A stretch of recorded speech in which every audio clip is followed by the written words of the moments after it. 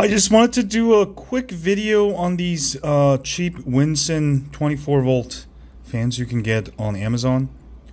I've got a bunch of these and they work great for stuff like doing like Nevermore filter on my Voron. Something that doesn't move, you just need to push air. But I totally don't recommend these for your part cooling, because what happened was I had it running on my rat rig dual fan setup, and what would happen is it's actually running fine now.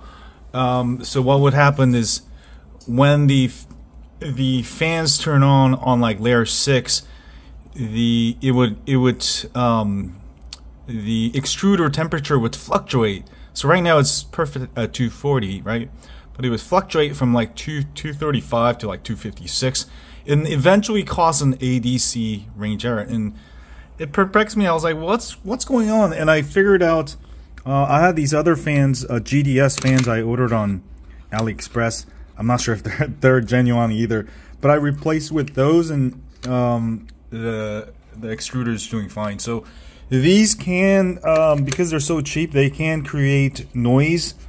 It seems like it's creating noise when these fans turn on, and then it affects my thermistor that's on my hot end.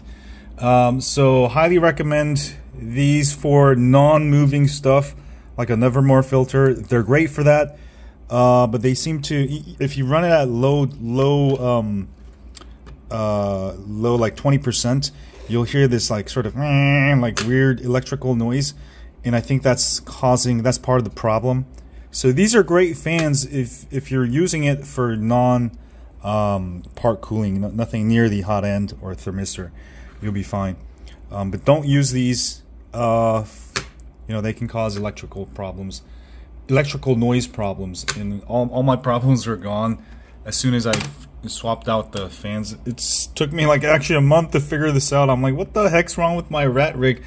It would print, and then it would print like midway, it will stop printing. I'm like, what the heck? So I have all these half-ass tires that I printed out. I'm like, so lesson learned. The cheap fans are great for non-moving parts, but for anything moving near the thermistor, they can create noise. So yeah, just wanted to share that with you. Have a great day, folks.